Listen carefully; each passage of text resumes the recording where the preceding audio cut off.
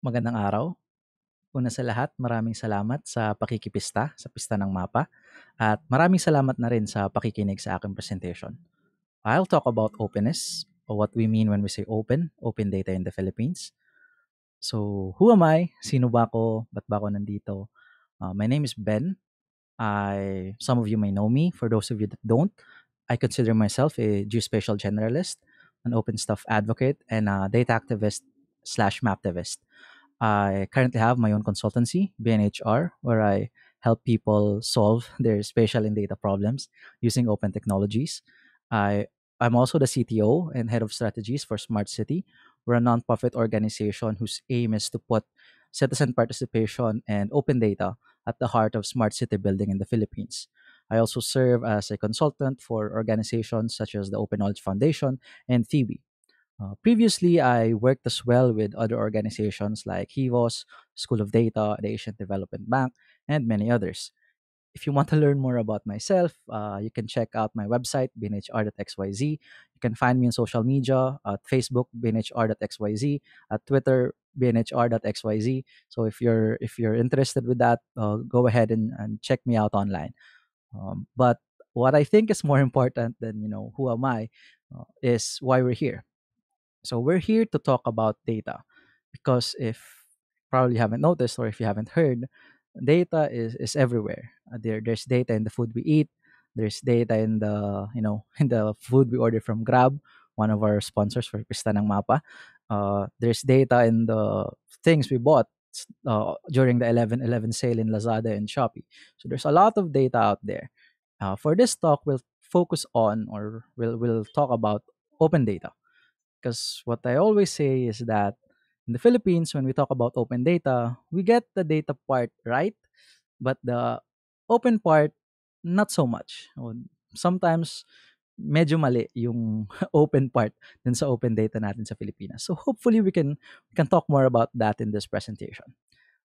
By the end of this, hopefully we'll know what it means to be free and open, the importance of openness, the challenges of open data, how we can move forward with open data in the Philippines, and we can get more memes.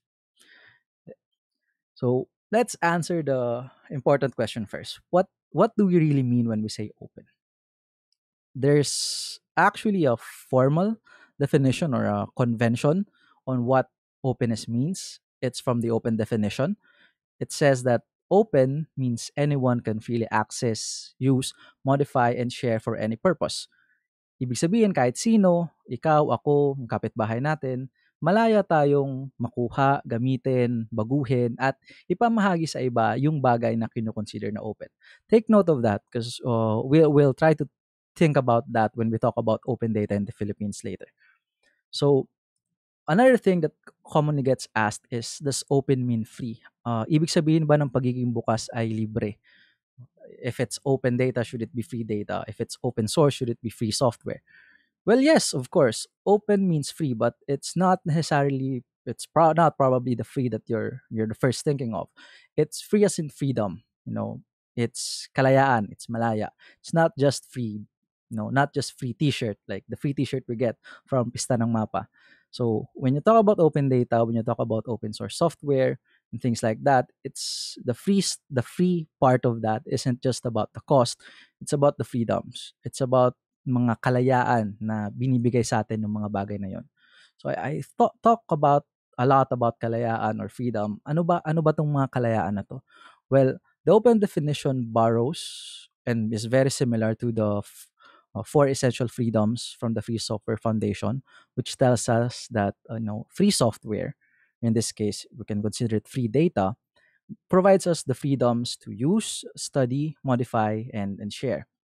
So I think I have to talk about modify here because it's usually a very crucial topic for some. They ask when you say freedom to modify, does that mean you can change the data that I have? No, well, not necessarily. It means that once I get the data from you, I'm free to modify it so that I can use it for my own analysis. I can make summaries from it and I can share those summaries. At the end of the day, people will still have access to the original data, which is from you, and compare if the things that I modified is, truthful or correct in terms of the data that you have. So that freedom to modify doesn't mean that I can take your data and change it, or I can access your data from your server, from your database, and change it. It's just that once I get the data from you, I should be allowed to uh, put changes in the data, modify the data, create summaries, create analysis that will be useful for me and other people, and I can share the data with the modifications that I had.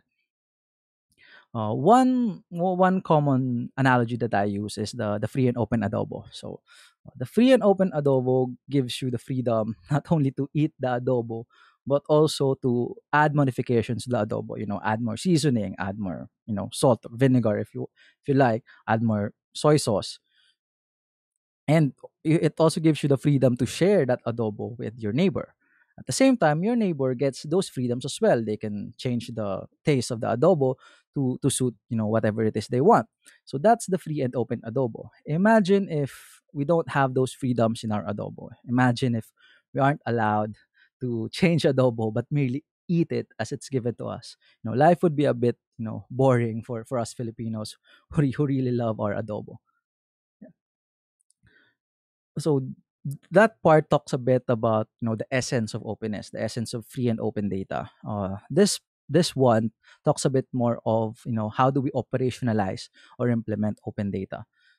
There's such a thing called five-star open data. It's a deployment scheme suggested by Sir Tim Berners-Lee, the inventor of the World Wide Web, wherein stars are awarded according to the state of open data that you have. So the better your openness of your data is, the more stars you get. It provides a very good framework for assessing where you are in terms of opening your data. At the same time, it also gives you what steps you need to know to move forward with your openness.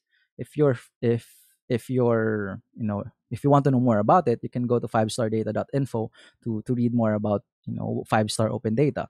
But in the TLDR of it is that you have 5 stars. The first star is you release the data in whatever format under an open license, so something like Creative Commons, GNU GPL, or licenses which are considered open by the open source initiative, or under the open definition. That's once you release data under an open license, you already have 1 star. And then for the 2 stars, you have data that's available in structured machine readable formats. So instead of releasing PDFs, you release Excels or spreadsheets. And then the 3 stars, which personally I consider to be the sweet spot, minimum, least amount of effort for the maximum impact, is releasing data in non-proprietary formats. So instead of releasing it in Excel, release it in CSVs or release it in ODS. The fourth and fifth stars are more about making sure that the data is within the web and it's linked together. So using URIs and providing proper context. Machine readability. Uh, if one when we talked about openness earlier, and as well as the five star open data, we we talked a bit about machine readability. And what does machine readability actually mean? So when is data machine readable? In the context of open data, machine readable does not simply mean openable by a computer. For files and formats to be considered machine readable, they should allow for the easy extraction, processing, and analysis of the data that they contain. In this sense, a PDF is not machine readable. A JPEG, image is not technically not machine readable. You know, because it's very difficult to extract, process, and analyze, tables found inside PDFs, or tables found inside JPEG images. So, as much as possible, when talking about data, especially tabular data, we move away from PDFs, JPEGs, and documents. Just try as much as possible to release them or get them in machine readable spreadsheet formats like CSV, ODS, Excel files. You know, or I think we've all been there. We've been Bernie, and someone gives us data as a PDF. But what we really need are data in CSV or spreadsheet format. It's very hard. There are ways to extract, like using Tabula or other stuff like that, but it adds another layer. Instead of just directly directly analyzing the data, you have to extract it first. So uh, machine readability is very important. It's an important aspect of openness. What other things are, why is openness important? I think that's one thing we should answer as well. There's a few things. This isn't an exhaustive list, but some of the things that makes openness important is transparency and accountability. You know, if you don't have data, how would you know if something actually happened, or how will we be able to hold people accountable to their decisions, to how they spent public money, for example, COVID funds, PhilHealth funds, things like that. Without the data to actually be used as evidence, we can't have transparency and accountability. In relation to that, openness builds trust. If something is open, mas madali natin pagkatiwalaan kasi bukas, walang tinatago, di ba? Yun. There's also this concept of integration and interoperability. When you use open formats and open standards, it's usually much easier to work with them than when using closed data or closed formats, because in the first place, uh, there's an added layer of obtaining and securing the necessary permissions to work with closed data. With open data, you already skip that step. And I think one of the most important is you can't create solutions to problems you have no data of. So this is especially true in terms of visibility, in terms of you know sectors of society that's underrepresented.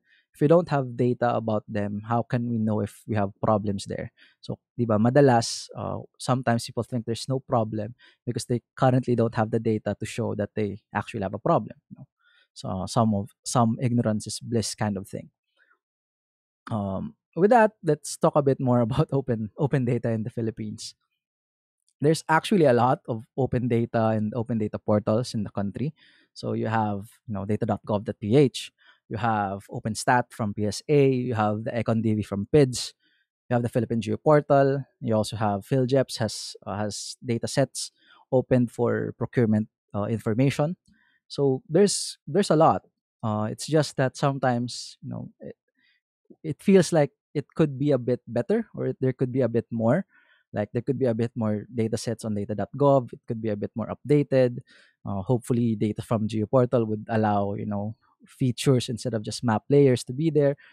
But there's a lot of open data and open data portals in the country. And if you notice, there's another part of the open data uh, paradigm in the Philippines that's not here. It's freedom of information, or FOI.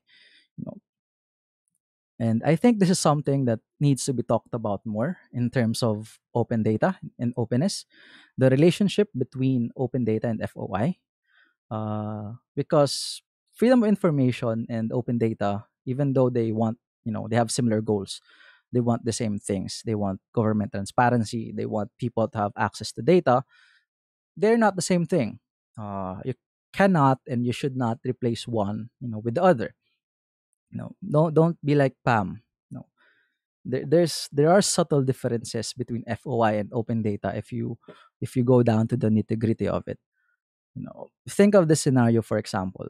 Um, if you need to get data under an FOI, under FOI, you need to submit a request to the office and then wait for them to respond, where they can either grant or reject your request.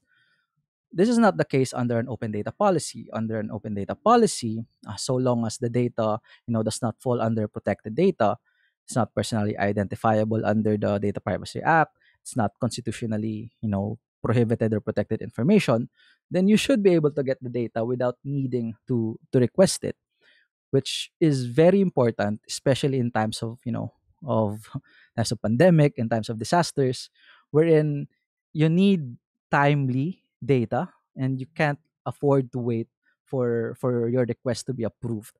Imagine there's a disaster going on, you want to know who would be at risk, who should be prioritized first, but you can't get that data because you need to course it through an FOI request. Or for example, a pandemic wherein walang masyadong tao sa mga FOI offices, then mahirap mahirap i-course through FOI yung ating mga request. So this is where an open data policy supports an FOI, an FOI policy. FOI is reactive and demand driven, as you might have noticed. Data is only released when someone requests for it, and that when that request is subsequently granted. But this is not the case for open data. Open data is proactive and supply driven. So long as it becomes available and that it's not protected, you can release it. And data users need not request, or be granted request to access the data. You have to think about it as well in the open definition that we talked about earlier, and as well as the definitions of freedom in data. Nowhere there do you hear the word request. Now, open data is not request is not synonymous to open data. Yeah. Challenges moving forward with open data in the Philippines. Yeah. Again, first one is, when you require people to submit data requests for their data, usually that's not a good thing for openness. It's not really open. uh, you know, you'll be like sad Pablo here. You're waiting for your data request to get approved.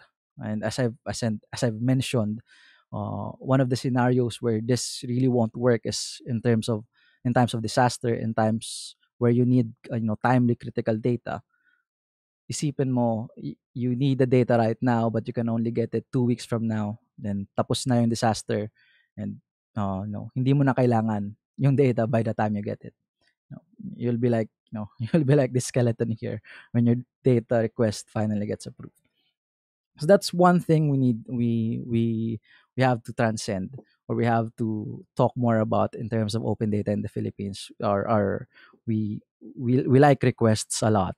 You know, Another one is, a lot of us release data in non-machine readable formats, so PDFs instead of CSVs. You know, it's not open data. Scanned PDF, yeah, you shouldn't consider it open data. We can do better. We can release it in better, machine readable formats. So don't be like that. If you're a data provider, try as much as possible to release your data under an open license, and at the same time in machine readable formats, open machine readable formats. Yeah.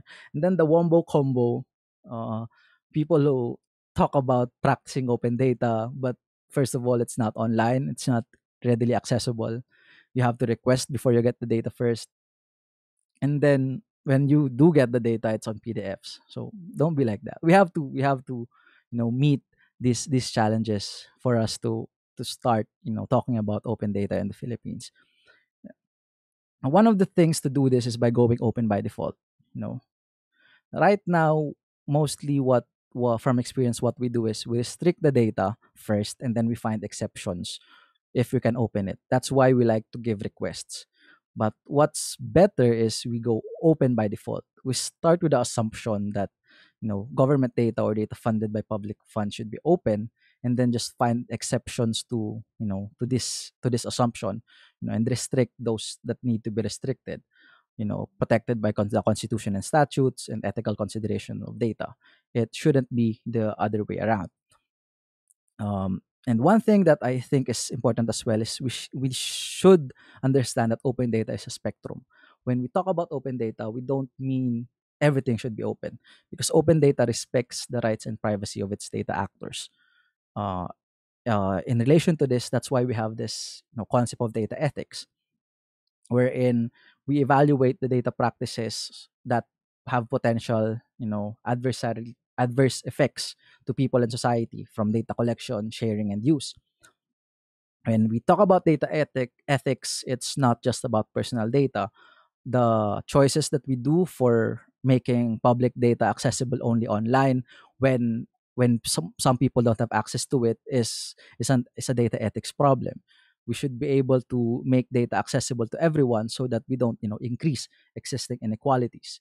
Data ethics also isn't just about compliance with the law, because there are quite a few data activities that are technically lawful but not ethical. Cambridge Analytica, the emotional contagion research uh, by, uh, by Facebook.